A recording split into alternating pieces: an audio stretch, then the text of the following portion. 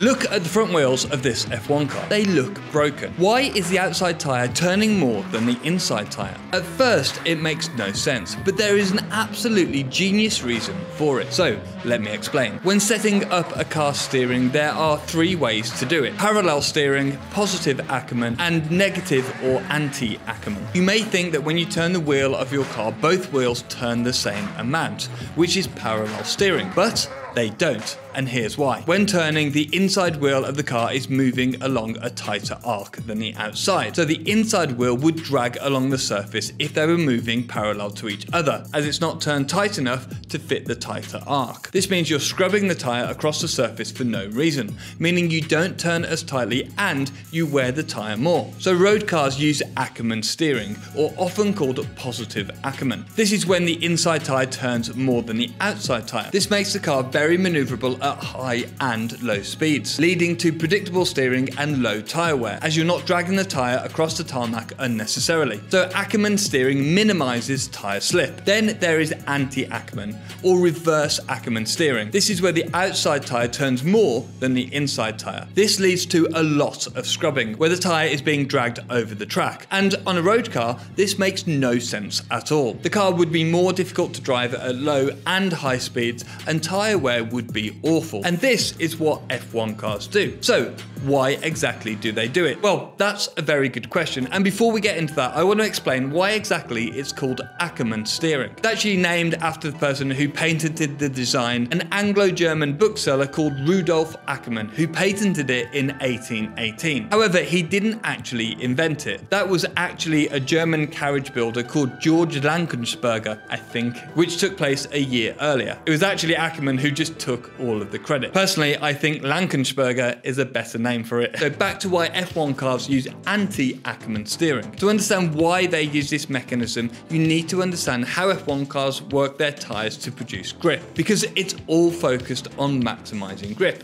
More grip equals more speed through the corners. We hear a lot about aerodynamic and mechanical grip on F1 cars being two separate factors, but really they go hand in hand. Aerodynamics are just really a tool to push the tyres into the surface harder to produce more grip. Without the tyres working correctly, the aerodynamics really don't mean much. So when in contact with a track surface, F1 tyres slide across it very slightly, creating friction between the two, which then produces grip. What the aerodynamics of an F1 car do is help push that tyre into the track surface, creating a lot more friction. The aerodynamics of an F1 car are so effective it can produce over 2 tons of downforce through the tyres. And at lower speeds, the car only has about 25% of the downforce, so of course you get less grip.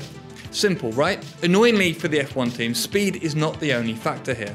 They also need to take into account the angle of the tyres relative to the direction that it's going. This is known as slip angle. You need slip angle for the tyre to produce lateral grip. But to make things even more confusing, slip angle can be both good and bad. So let's hand over to Scarbs to explain. So slip angle in a nutshell is something that, again, gets very complicated. So when you're steering a car around a corner, the angle that the wheel is actually turned at compared with the actual travel of the car is ever so slightly different, and that's what we call the slip angle, the difference between your steered angle and the direction of travel. Now, you have to have slip angle or else the car simply won't turn, but you can also have slip angle where it gets too much, and this really is where you start to get into, we're talking about the front axle, for example, you're getting into understeer where you're getting too much slip angle and the car's going straight on rather than turning. And that can get to the stage, particularly with the unloaded inner wheel, where you get into, large amounts of slip angle and scrub. And with Formula One tyres, maybe it's not so much in 2022, but certainly historically, that starts to create lots of heat on the inside tyre. Also is a big contributor to things like graining with the tyres as well. So slip angle can be good or bad, but you have to have some of it. It works like this. Look at this graph. Along the horizontal axis, we have slip angle. Think of this of how much we are pushing the front tyre. At 0, we're putting no steering angle in. And at the maximum, we're pushing the tyre too hard for the speed. Along the vertical axis is lateral force, so the turning force of the car. And of course, as a driver, we want as much of this as possible. To make this all make sense, we hopped into the sim, as it's a great place to see how it works. Here I'm driving in a circle, following the line so you can see what happens when you have too much slip angle. So keep an eye on the white line and the steering angle of the wheel. As the car accelerates and keeps close to the line, you can see I'm making small adjustments to the wheel, and the car and the tyres respond by bringing the car back towards the white line without problems. This is because the slip angle is in the window where the tyres are gripping to the surface. But if the driver puts in too much steering angle, it creates too much slip angle, which means that the tyres can no longer grip into the surface and instead scrub across it. This causes the car to go straight on and the white line disappears out of sight. Essentially, we've fallen off the cliff of this graph, when more slip angle doesn't create more turning force. So with all of this, why do F1 cars use anti-Ackerman steering? Just to remind you, anti-Ackerman steering turns the outside tyre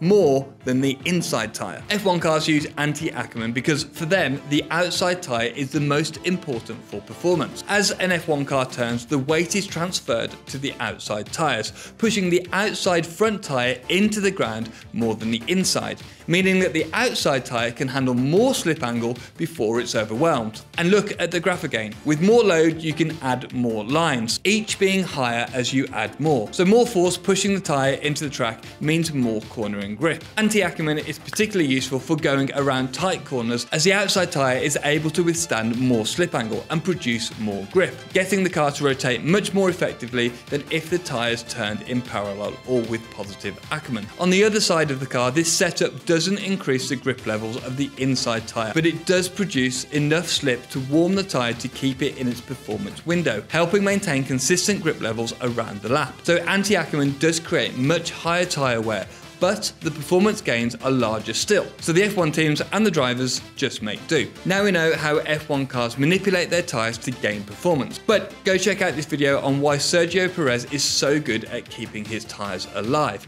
but still drives really quick. Thanks for watching. Please remember to subscribe, and I'll catch you in the next one.